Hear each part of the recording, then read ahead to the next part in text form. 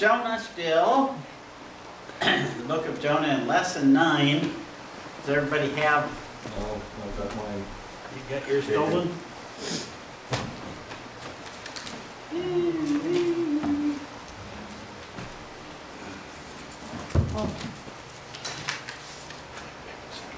Sorry.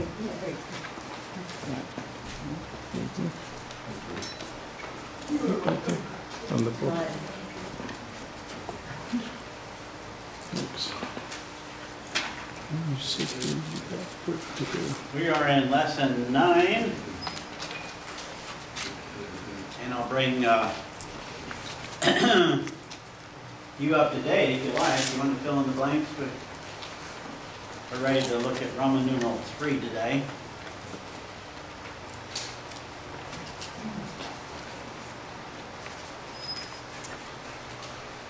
All right, Roman numeral 1 is an urgent matter. You can use the handbook to write on it. That'll help you. And letter A is preaching is God's answer. Scratched. Preaching is God's answer. No, he's starting all over. Did you need one? Yeah. I have one You got one? at home. At home, oh.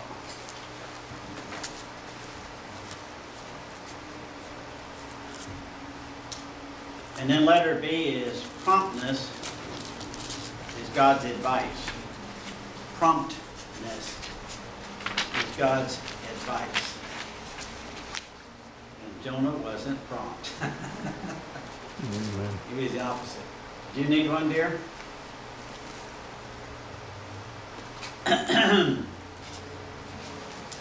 Roman numeral 2 is a useful minister. A useful minister.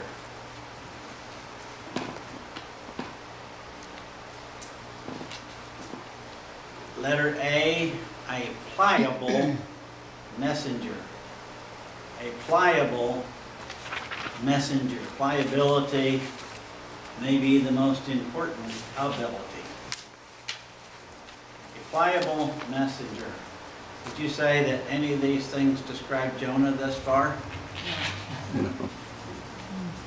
Nope. And then letter B, a plagiarized message. A plagiarized message. And that's where we are to begin with today. Exactly, it's plagiarized. Plagiarize, that's to steal somebody else's material.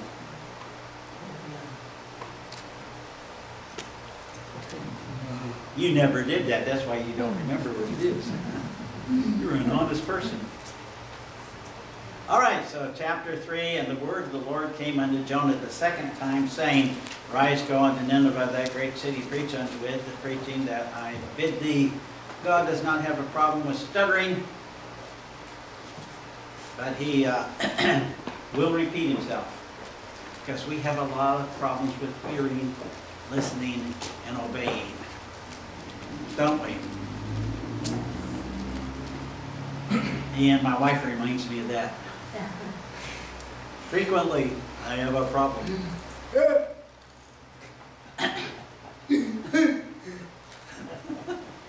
Jeff likes that.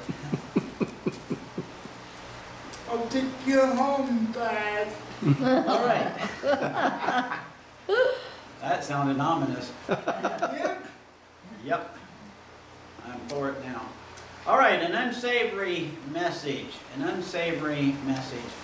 Maybe this is one of the reasons why Jonah didn't want to give the message, but he certainly did want this message, this sermon, and the results to be fulfilled on the people of Nineveh.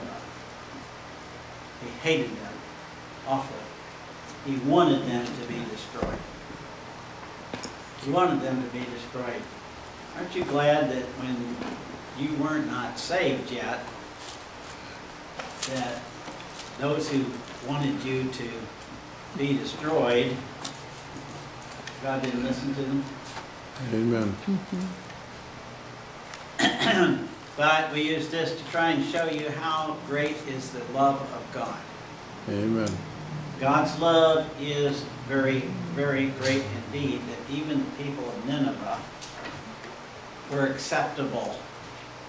Not only acceptable in his sight, but to be relished, pursued. A great deal of effort, worth a great deal of effort to reach them.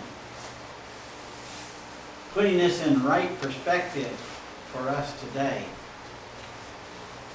you realize how much effort God puts into reaching people that are never going to be saved? Amen. And every time we try and pass out a tract or witness to people and they refuse it and they won't have anything to do with it, we are in the position that God is in. He's not willing that any should perish, but that all should come to repentance. And he sent his Son to die on the cross to pay for the sins of all mankind, knowing that most of mankind would not avail themselves of the cost, of the price, of the penalty that was paid for them. God knew that, and still he wanted them to be saved. So this was the message that Jonah was given to preach. The reason he didn't want to preach it to them was he wanted them to be destroyed. He didn't want them to hear the message. He didn't want to take any chance that they would be converted and be saved and be delivered from the terrible destruction. So, anyway, God is not going to let them off the hook. God cares for the unsaved much more than the saved care for the unsaved, it would seem. And we need to keep these lessons. We need to learn these lessons and keep these lessons and put them to use in our lives as well, so that our heart attitudes are matching what God's attitude is. And we need to love the lost as much as he does. And that is a big thing. All right, so the second time God spoke to Jonah, Jonah was, at least this is the second time it's recorded. When God told him to go to Nineveh, and he went in a different direction to Tarshish, get on the ship. Maybe God spoke to him, told him again, no, go to Nineveh. Then he got on the ship and he was in the ocean and the storm came up. Maybe God spoke to him again, you got to go to Nineveh. And then when he got back to the seashore, the fish vomited him out. God maybe spoke to him again, as we read here. It's recorded for us now that he is to go. So, I guess I shouldn't have said that, because verse 1 of chapter 3 proves me wrong. The word of the Lord came into Jonah the second time. So, God only spoke to him once before that. All right, so we need to keep putting ourselves in the scenario. Do you, when you read your Bibles, do you put yourself into the Bible, into the Bible stories, into the Bible lessons, into the Bible precepts, promises? We all do that. What about commandments? What about conviction? We need to read our Bibles, and we need to put ourselves into it. Put ourselves in that place. And don't sit here and read our Bibles and say, sure wish so-and-so would read that. He really needs to hear that. Amen. That's not need Bible first. study, folks. And only. That's not Bible study. Amen. All right, so so the word of the Lord came to Jonah the second time, and so Jonah finally got the message from God. I'm not going to let this go until it gets done. That's what God was showing without saying it. I'm not going to let this go until it gets done. And I'm not going to let you go until you do it. He'd already been in the throes of death several times up to this point and wanted to die. Throw me overboard and let me drown rather than go to Nineveh. God wasn't having any of it. Isn't that amazing? Amen. No, he wasn't going to let him get away with that. So God wants, he has a will for your life and mine, and he wants us to do that. And there's no room for excuses or refusal.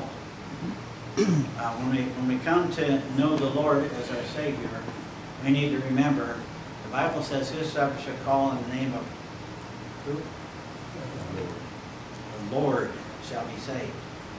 So, if we're saved, it's because we called him Lord when we became a Christian. And when you do that, you can't just put it in your pocket and forget it. Amen. He is King of Kings and Lord of Lords in our lives and for eternity. So let's keep that in mind. He's not going to forget it. We shouldn't either. All right, so Jonah, he goes to Nineveh, and he uses a plagiarized message, and so should we. This is where we left off last week. A plagiarized message. Normally this is a bad thing to do. In the case of God, it's not. He doesn't want us coming up with our own ideas, our own sermons, our own doctrines. He doesn't need any help in that. Amen. The plan of salvation, the story of salvation, and the history of mankind has already been written by God. And we don't have the privilege, quote unquote, of trying to change that. So, Jonah preached a plagiarized message. He didn't come up with this on his own. He didn't spend hours studying as a prophet somewhere and reading the writings of other prophets that were available to him at that time. He didn't think and rack his brain to come up with what message should I present. That was never an option, and still is not today. If we're going to preach for God, we're going to preach what God wants us to preach. He has his own desired message concerning himself. Have you ever read something that somebody else wrote about you and they got things wrong? And how did that make you feel? They write something about you and you sit there, where did that come from? That didn't happen to me. I didn't say that. I didn't feel that way, blah, blah, blah, blah, blah. We don't have the privilege of putting words in God's mouth in the Christian ministry. God puts his word in our mouths. So to go into all the world and preach the gospel to every creature. And not our opinion about what the gospel is. We preach the gospel in its pure form. Amen. As it was presented by God in the scriptures. That is our ministry. And we should not try and add to it, take away from it, or change it in any way whatsoever. We're to preach the gospel. We're to preach the word. Isn't that what Paul's advice to Timothy was just before he was beheaded? Be preaching the word. In season, out of season, reprove, rebuke, exhort. Not with your own opinion or ideas about what you think of other people, but with the word of the living God. Be preaching the word of the Lord. All right, so letter B on Roman numeral 2 is very important. And it's a lesson from the book of Jonah, and it's often overlooked. We're supposed to plagiarize mercilessly. Normally, that would be wrong. When it comes to God's word, God's message, God's plan of salvation, it is not wrong, it's required. What is plagiarized? Take somebody else's words or thoughts and to steal them for yourself, for your own use. So, That's why when people write a news column or a book or something else, and they want to quote somebody else, they better quote somebody else and give credit to whoever said it. Is that Yes. what happened to the professor at University of Pennsylvania, or was it MIT? Don't know. No. Oh, there's lots of it. Yeah, a lot of them. The Harvard, Yeah, exactly. the person that runs Harvard, Claudine Gay. they investigated her and found out that she had plagiarized everything and doesn't even have a real doctorate. So, Well, that's carrying it to an extreme. yeah, but that's exactly what plagiarism is, you know, it's taking down what you taught. Like you write a book on the subject of God on something, and you publish it. So I use it, and I write, you know, 2 or 3 pages out of it, but give you no credit. That's plagiarism.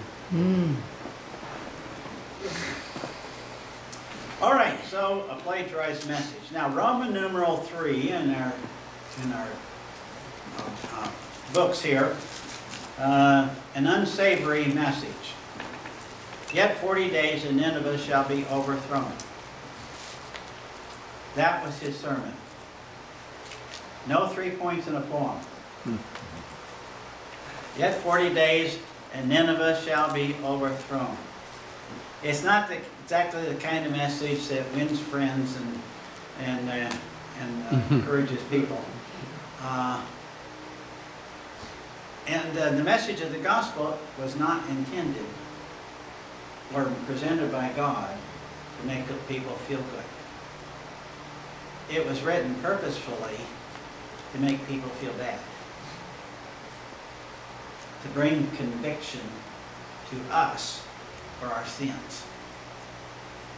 So the biggest, most popular ministers, preachers, churches,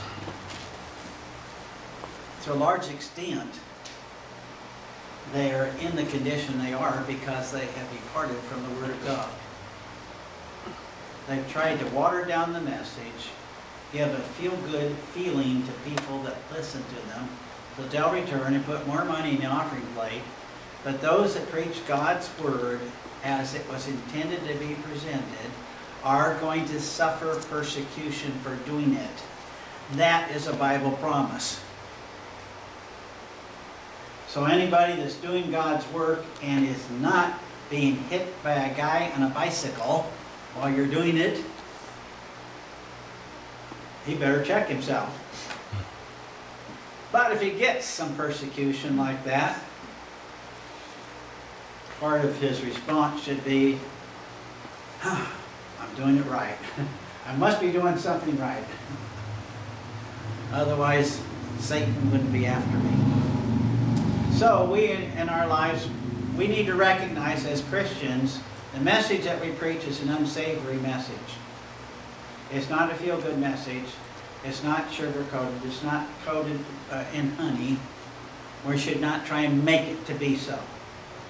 I've told you a number of times in the past that when we first went to Scotland as missionaries, we ran into some other people that were also there as missionaries.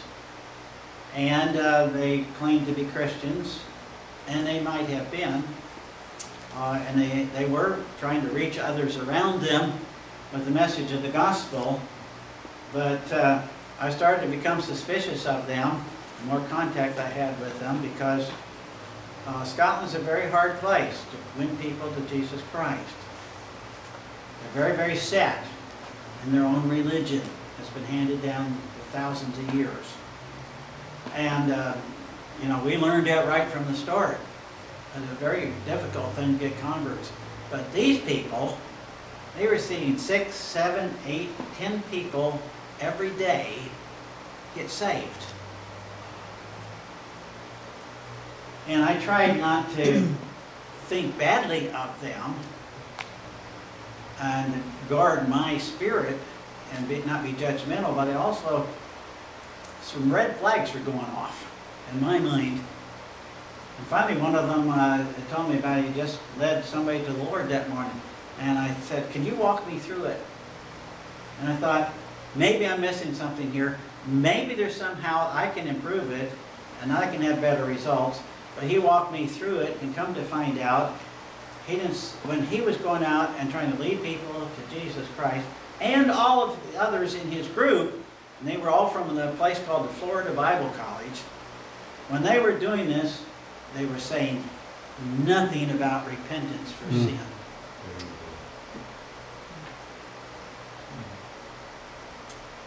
No wonder they were getting all these responses. Amen. I know the people of Scotland, Gerhard does as well, and they would say anything just to get you away from their door and leave them alone.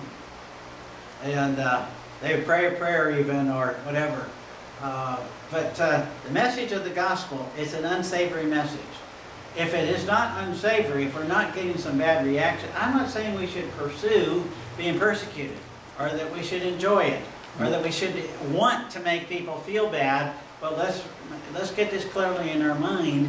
Without a clear-cut repentance for sin, people cannot be saved. Amen. There's negative and positive sides of the gospel. The negative side is a repentance and a conviction over our sins. The positive side is to put our faith and trust in Jesus Christ as the payment for our sins. Amen. They both have to be there. And people don't want to hear that they're sinners. Amen. People don't want to be told that they're going to go to hell when they die Amen. unless they repent. Amen. But people need to hear that, Amen. and it is part of God's message. Preach unto them the preaching that I bid thee. We need to plagiarize God's message from the Bible, totally and completely, and not come up with our own ideas. So, letter A, under Roman numeral 3, is the wrath of God. The wrath of God. From what I've just been saying to you and emphasizing to you, can you look and see now that this message that Jonah preached to them, that's the only part of God's plan of salvation he gave them. The negative side. And this is what God told him to preach. He preached it reluctantly. He did not want them to respond. God did want them to respond, and they did respond. They did respond, and they repented. They repented. But they were never going to repent unless somebody came and told them about the wrath of God for sin. Yes? Jonathan, I was just coming up here thinking of that sermon by Jonathan Edwards, Sinners in the Hands of an Angry God. He mentioned hell 10 times. Nobody does that except here. And supposedly he was preaching to Puritans. Good point. Yeah. Yikes. And they You're were supposed to know better. And they were screaming and tears and agony during and after that, at the end of that message, for God to save them. Wow. Anyway, it's an unsavory message, the message of the gospel. It's unsavory to the lost people, but it is a savor of righteousness, the Bible also says, to those who will repent. Amen. Savor of righteousness. So it's an unsavory message because it mentions the wrath of God. And letter B, under Roman numeral 3, is the window of grace. The window of grace. And all through this series of lessons, I've tried to repeatedly convince you about how terrible the Ninevites were, the Assyrians, the whole nation of Assyrians. They were horrible, horrible, horrible people in every sense of the word. And the things that they did to their enemies were just... recently I was reading an article about what the Japanese did in World War II to Chinese people. Oh. I had to put the book down. That was terrible, terrible indeed. Yes. That was the Ninevites. Wow. So, Maybe this is the reason that Jonah didn't want them to be saved, didn't want them to hear the message of salvation, but God wanted them to hear. And when we're preaching for the Lord, that's Mike Blair. When we're preaching for the Lord, we need to preach about the wrath of the God, but we also need to preach about the window of grace. God gave them 40 days to repent. They had lived quite a bit of their lives in a horrible manner and fashion with paganism, idolatry, and awful things to other nations around them. But in spite of that, the message from Jonah to them was, you're going to get completely destroyed, wiped out, but I'll give you 40 more days. Did they deserve 40 more days? They didn't deserve even the delay that Jonah gave them. They did not deserve that. Nope. No. They didn't deserve one single second of delay. I thought as long as you were, you didn't repent. But in order to anybody, should be given 40 days or the next day. The people that live in this world and are not saved, and they don't repent, every day they're still alive is another gift from God. Mercy. God said they only had 40 days. I've heard of people that lived their whole lives refusing salvation and finally repented and were saved. So 40 days isn't an absolute number for everybody. But it's a number that God gave them. It's a number that God gave them. And there is a number for everybody too, now that you mention it. There's a number for every unsaved person in this world. It's appointed unto man once to die, and after this, the judgment.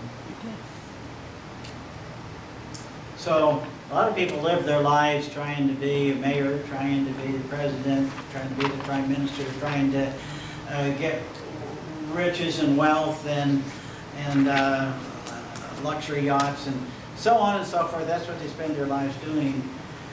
But God gave them their lives as an opportunity to repent and be saved. And that's the only reason God gave them life.